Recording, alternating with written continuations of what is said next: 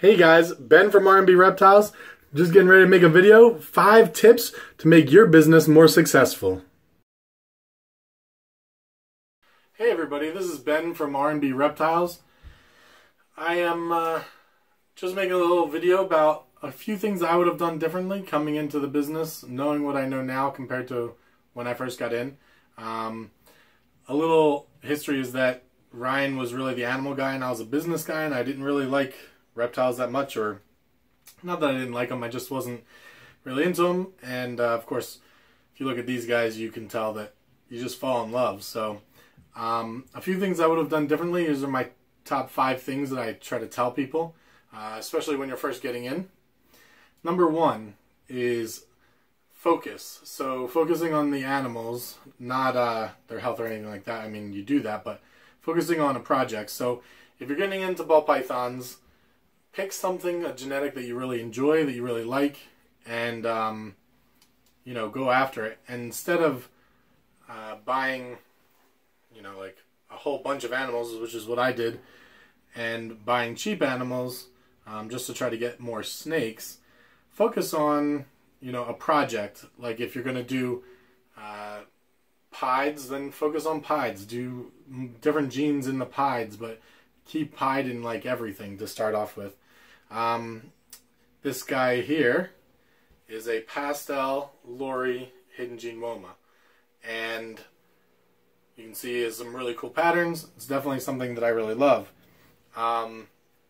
Which brings me to my second point, is that when you buy things, especially when you're starting off, I suggest to people to always spend more money for less animals than to spend more money for more animals. So instead of, you know, buying, I don't know, a pastel clown for $400 or $500, whatever you're going to spend, maybe try to get something else like a leopard pastel clown het, something else like albino or clown het xanthic or something like that, and spend the extra money, save your money and spend it there rather than buying 2 or 3 animals for less money.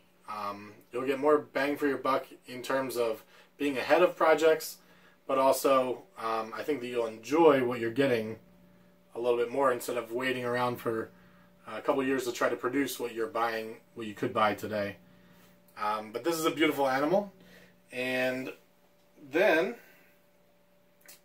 the next thing, I'm going to switch animals here. The next thing I would suggest for number 3 would be to plan your space. Yeah. So plan your space. When Ryan and I first started, we bought a few racks. Ryan had a few racks, and they're empty.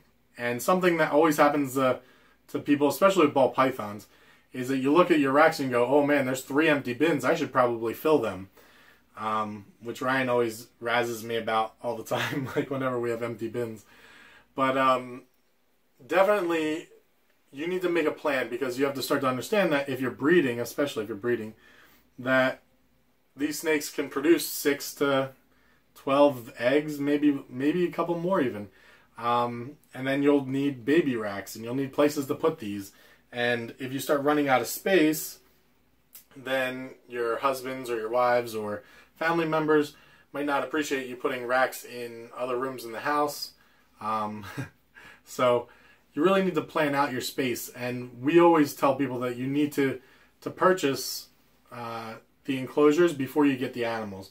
That is something we did, but we didn't plan it out as big as we probably should have. We ended up buying racks a few at a time, and then we would get ourselves into situations where like, oh man, we need to buy a few more racks. And you don't really want to be in that position where you aren't sure if you're going to have a rack in time, because sometimes you get, you know, backlog on some racks, or you don't have time to go to a show or things like that. So planning a rack is definitely part of the deal.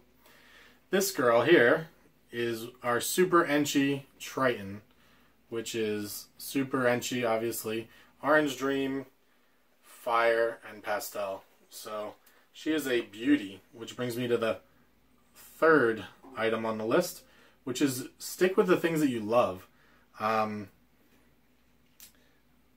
sorry, this is the fourth item. First item was project focus. Second item was more dollars per animal. Third item was planning your space. And the fourth item, stick with what you love. Don't be wishy-washy. So this animal is something really cool that we really wanted to go after. A friend of ours named Limey, some of you may know him. He sold us our first Triton, which we just love, and we really, I'm an Enchi guy. I really love Enchi. So that's a project that I really like to focus on.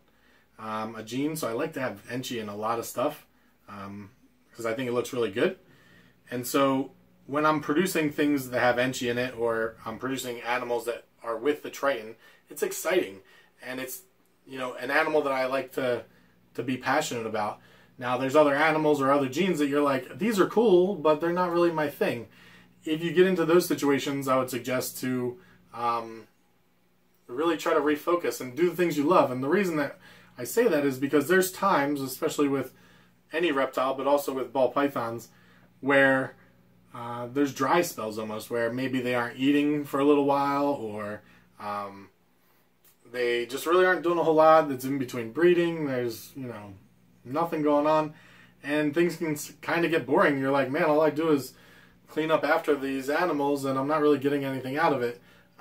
When you have animals that you really are passionate about, and genetics, things like that, and ball pythons that you're really passionate about, it makes it easier during those dry spells to say, man, this is such a good looking animal, and every time it sheds, she's just more and more beautiful.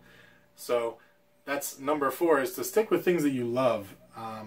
In the beginning, I didn't really do that. Again, I was kind of just hitting anything that moved kind of deal. So she's getting definitely busybody here. So I'm going to switch her out and go on to our 5th and final little decision here that I would have done differently when I first got involved. Come on. Is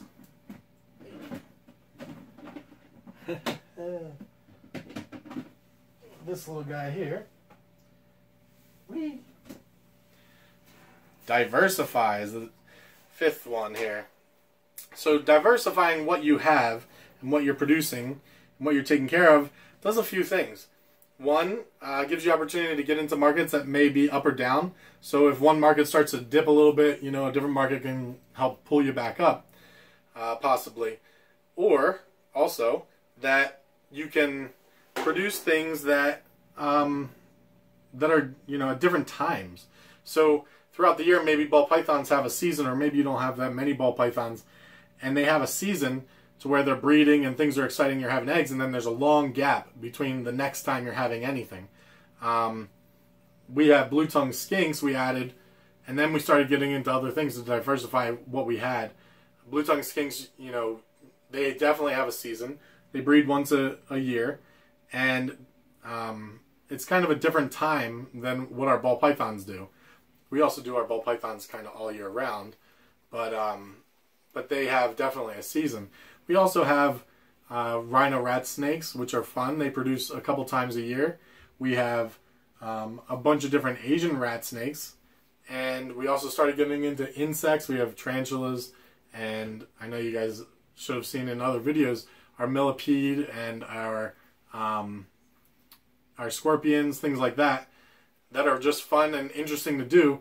We also have anthill pythons, and we have, you know, we keep showing off the melanistic blue-tongued skink, but we have easterns, and this is an eastern blue-tongued skink. You know, so they're pretty fun, and we have northerns and easterns at the moment.